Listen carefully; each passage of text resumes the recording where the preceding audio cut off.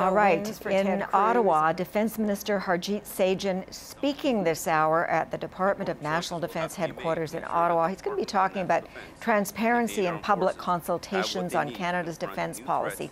So let's listen to what the minister has to say. Threats like ISIL, Boko Haram, which once would have seemed to be a small, localized sources of instability, can cause ripples that reach our shores. In addition, we have seen cyberspace that become an extension of the modern battlefield. As our country prepares to meet the challenges of the future, we have to take a broad look at what we want to accomplish. To not only change what we do, but to change the way in which we do it. This is why our defense review will be broad and transparent. We will listen to experts and to Canadians about what they want to see from their government. And as the Prime Minister has said, if we are to tackle the real challenges we face as a country, Canadians need to have the faith in their government's honesty and willingness to listen. Those words were written in the mandate letters to all ministers, and like my colleagues, I have taken them to heart. Now, this marks the first public consultation of this magnitude on Canadian defence policy in over 20 years. Since being named the Minister of National Defence in November, I have met with many of my counterparts. Our friends in the United Kingdom, Australia, and New Zealand have all recently undertaken their defence reviews. I have spoken to many of them about the reviews and the tools that they used. I asked the questions, asking about the questions they asked, about the lessons they learned along the way. Their insights will inform our approach to this process. I have also spoken with my U.S. counterpart, Secretary of Defense Ash Carter, and given the close ties between our countries, particularly the nearly 60 years of partnership defending our shared airspace through NORAD. We will continue to discuss these important issues with our closest ally to the south. I have also been briefed extensively by defense officials on the current state of the military and where they see the areas of greatest need. I am pleased to be supported by two outstanding individuals in General Jonathan Vance and Deputy Minister John Forrester, as well as the tens of thousands of military members and civilian staff who report to them. They do extraordinary work in support of Canada and our interests.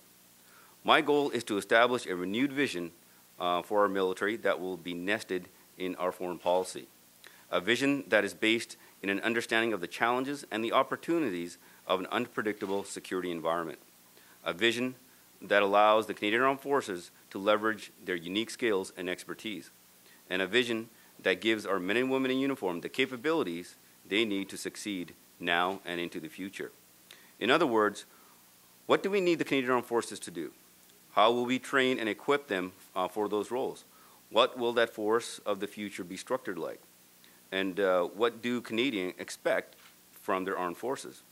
As I mentioned, we will be taking a broad and transparent approach to this process, one that will produce a truly Canadian vision for defense. And the first phase of that approach begins today, with those of you here and those watching at home. As your Minister of National Defence, I'm ultimately responsible for this review. To assist me in this important work, 4 distinguished Canadians have been appointed to my advisory panel: Louise Arbour, the Honourable Bill Graham, General Retired Ray Hinault, and Margaret Purdy. Louise, now all of you know who Louise Arbour is. She's one of Canada's foremost citizens. She's a former Supreme Court Justice, United Nations Commissioner for Human Rights, and the Chief Prosecutor responsible for the indictment of Slobodan Milosevic for war crimes and crimes against humanity. Her contribution to the cause of international justice cannot be overstated. I can think of no one better suited to advise me on the ways in which Canadian values can be promoted in a manner respectful of justice and human rights. The Honourable Bill Graham will be familiar to many of you as well. He has served as both Minister of Foreign Affairs and Minister of National Defence, and is an accomplished practitioner of international law. His insight and how defense and diplomacy can be used in tandem to meet modern challenges will be of tremendous use, and I'm pleased to be able to count on his support. General Retired Ray Hinault is a 40-year veteran of the Canadian Armed Forces. He is a former Chief of Defence Staff who has also served as a Senior Military Advisor to the North Atlantic Council for 3 years.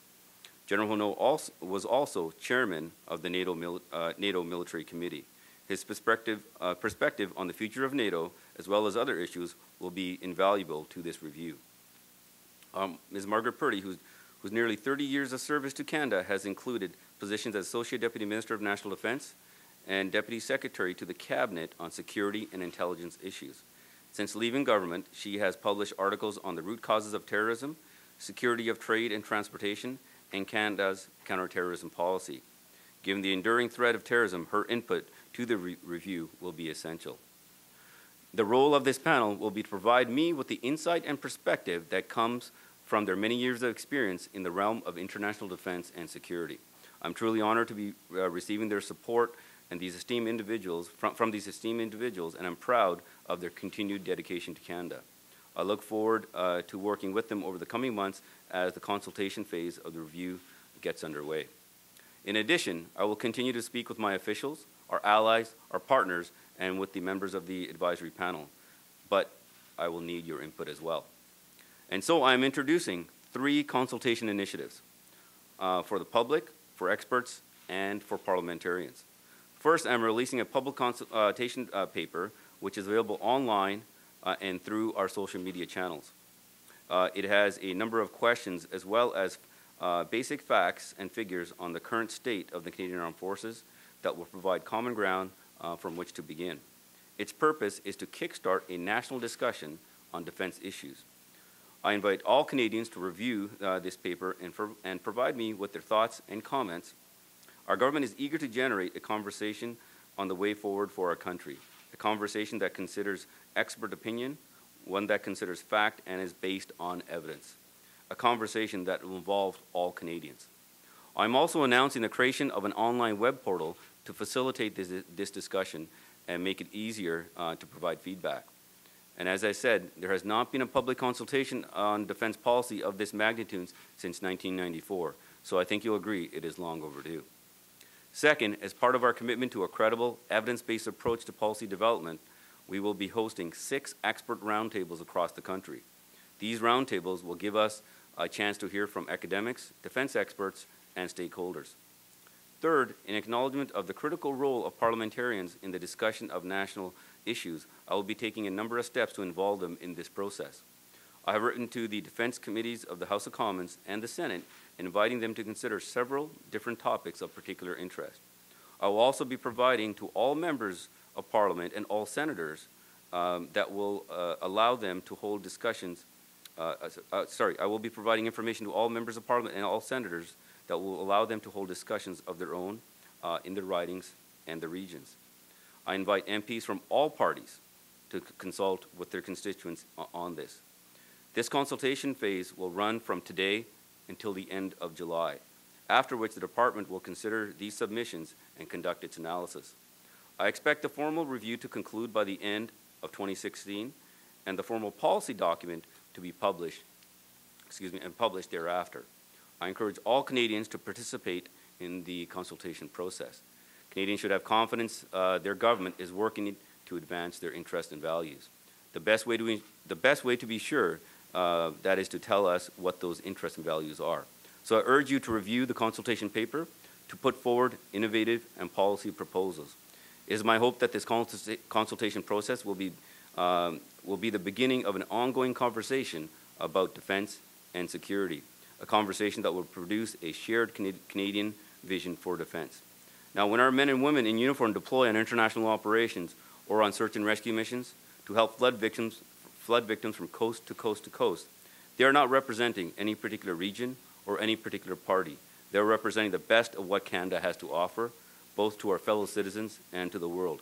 So as we move forward in this review, let us accord them the same courtesy, and let's give them the best that we have to offer. Thank you, and I'll open up to questions. We will now start with questions for the Minister. There are microphones on each side of the room, and we will alternate between the 2 and the phones. Please identify yourselves as well as your news agency. And please limit yourselves to 1 question and 1 follow-up. Veuillez vous identifier ainsi que votre agence. Please identify yourself and your agency. Please limit yourself to 1 main question and 1 follow-up. We'll begin with a question on my left. Bonjour, Monsieur le Ministre. Michel Lamarche, TVA Nouvelle. Michel Lamarche, TVA Question for Nouvelle. you. Starting on Monday, there will be another consultation, that one regarding sexual misconduct in the forces. You'll survey every members.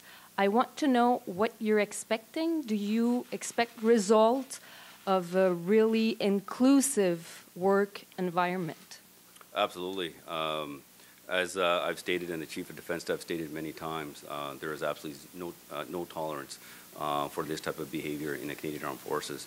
And I encourage all members to participate in this survey so that we can have greater information and data as we move forward. And as a defense review, as we launch this defense review, all operations and what we do does continue. And the work that we have committed to, especially with this survey, that has to continue alongside this.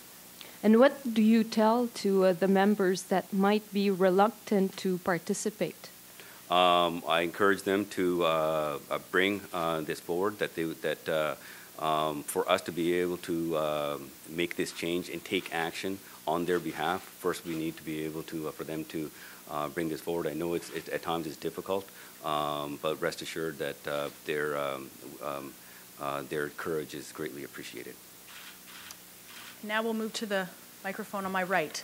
Julie Van Dusen, CBC. Minister Sajjan, can you elaborate a little bit on the logic of your review? No matter what you come up with, you won't have the necessary equipment, the planes, the ships, to implement your strategy for years to come. Actually, the logic is sound. We need to do a defense review to actually determine not only the capabilities that we need, but also help us with the how they're going to be employed. The defense review is going to be the guiding principle in terms for this. We are committed to replacing the CF-18s, and we are committed to the National Shipbuilding Program to making sure that our Navy has the right capability. But the defense review is going to give us a greater focus to making sure that we have the right capabilities, a force structure, because it's not just about having the necessary tools. How do you employ them is also just as critical as well.